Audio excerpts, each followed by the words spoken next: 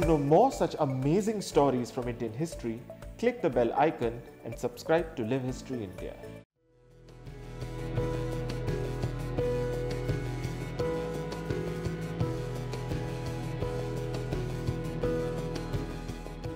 Bhopal, the capital of Madhya Pradesh, that is known for its lakes and for its Nawabi era buildings. It also holds a unique place in the history of India, being the capital of the only princely state with 4 generations of successive female rulers who are referred to as the Begums of Bhopal. While the Begums built a number of iconic buildings in the city, the Minto Hall is among the most unique for its many avatars. Originally built as a Darbar Hall to welcome the British Viceroy over the years, it has been used as army headquarters, finance office, a college, even as the Madhya Pradesh Vidhan Sabha, and presently as the convention centre. In 1901, Nawab Sultan Jahan Begum became the 12th ruler of Bhopal. Sultan Jahan Begum's mother, Nawab Shah Jahan Begum, had built a number of grand buildings in Bhopal, such as the famous Taj-ul-Masjid. Sultan Jahan Begum, continuing the legacy, wanted to build a grand Darbar Hall to entertain the state dignitaries and hold darbars. The state visit of the Viceroy of India, Lord Minto, to Bhopal in 1909 was a matter of great honour to the Begum. It was to mark the centenary of the alliance between the British Raj and the Bhopal Kingdom.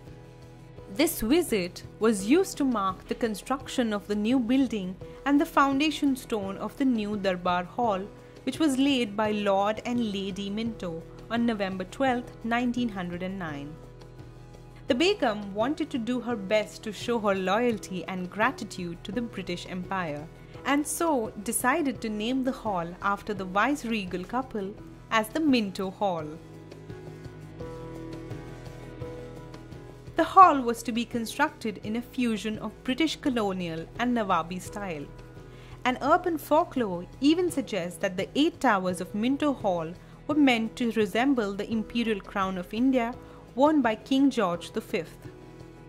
Ironically, due to paucity of funds and political turmoil, the construction went on for almost 24 years and was finally completed in 1933.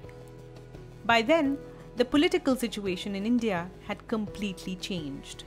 Indian freedom movement was at its prime and Sultan Jahan Begum had abdicated in favor of her son Nawab Hamidullah Khan in 1926.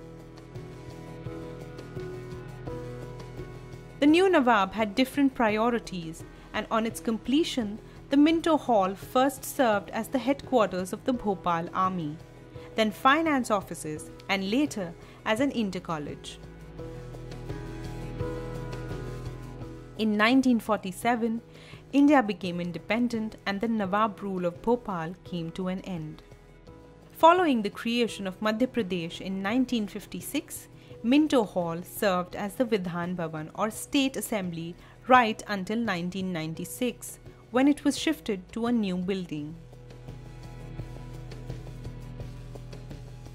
Recently, the Minto Hall has been renovated and has taken a new avatar as a convention center, a unique monument that has changed its role as per the changing times.